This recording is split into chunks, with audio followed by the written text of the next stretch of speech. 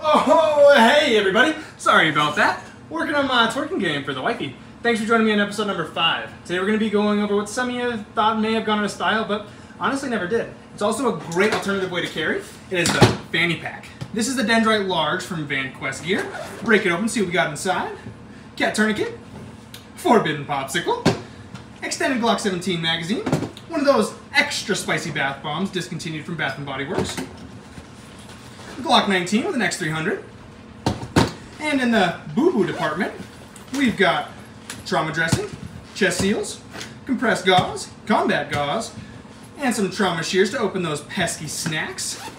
In the front, we've got some saline wipes, NPA, decompression needle, a doo-doo bag, and some chapstick just in case things get chappy. Last but not least, gummy bears. If you have any questions, guys, slide in the DMs, but have a great day.